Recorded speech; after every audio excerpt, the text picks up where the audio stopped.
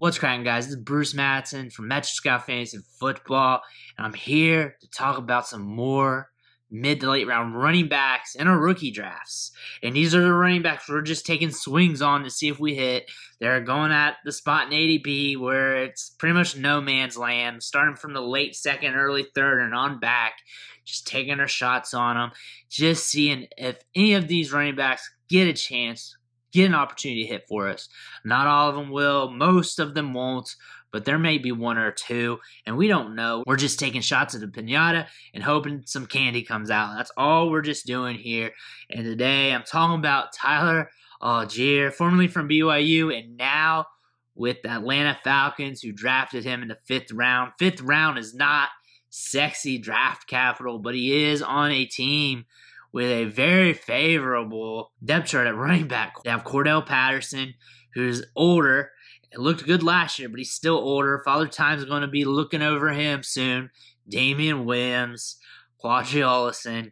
There's a lot of room here for him to make some ground, jump up the ladder here. He rushed for 1,600 yards last year, 23 touchdowns, caught 46 passes on his career, had a 10% target share, which is pretty solid for a college running back.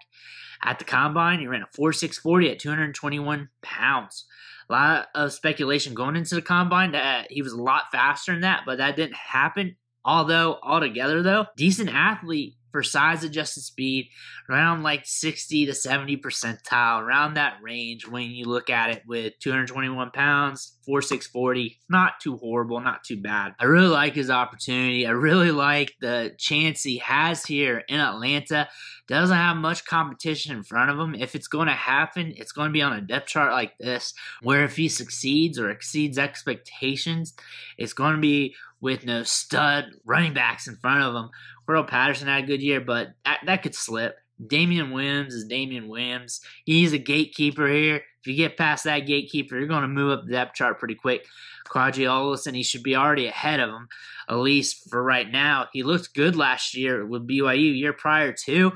Good, powerful, physical runner. He's got some pop in his step. Looks like he runs faster than 4.640 when you watch the tape. So he does maximize his athletic attributes. Good vision, powerful at the point of contact, will run dudes over, catches the ball, the backfield a little bit. And that's always good to see a big banger back who can also catch the ball out of the backfield in the screen game, on the flat, just those short yardage and turn them into a little something more. I like him for what he is, and where you're getting him is at the back end of the 2nd round. He's got an ADP of 22, so a late 2nd round pick. So where we're seeing him go in draft, late 2nd round, early 3rd rounds. Off the board are all the good wide receivers pretty much. You have some ancillary jabronis coming after him, that a wide receiver that you could draft at this range. At running back, you just got a lot of speculative assets who are dirt cheap, who you're just drafting up, just see what they do. At this price tag, with his open depth chart, with the production profile that he has, with what we've seen in his skill set at the college level for BYU, there's some promise here. The odds aren't that great due to the draft capital, but if he does get an opportunity, he could give us some value for a few weeks, half a year maybe, half a season, 3/4 of a season. That could be in the cards. He could be a guy that he hits and we flip. He could give us some possibilities, but all he needs is the opportunity. The opportunity looks pretty good. And we got some mid to late round running backs in this class who landed in depth charts where if something goes this way or that way, they get the opportunity to succeed. We might get something here. Tyler Allgeier is one of those dudes. He could do something for us. He's a guy that you may want to draft up. This team's transitioning. They may not want to pay up for a running back anytime soon, maybe not for the next couple years since they're transitioning from the Matt Ryan era.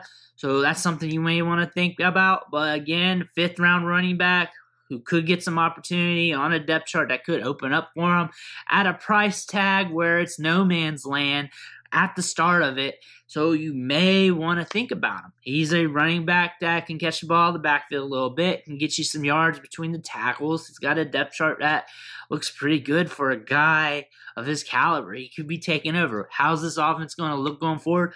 Don't know, because it's a big transition with Marcus Mariota. at quarterback, and this wide receiver group of Drake London, Kyle Pitts, Brian Edwards, Auden Tate, the skyscrapers. So it's going to be an interesting team to watch going forward this year, next year, and so forth.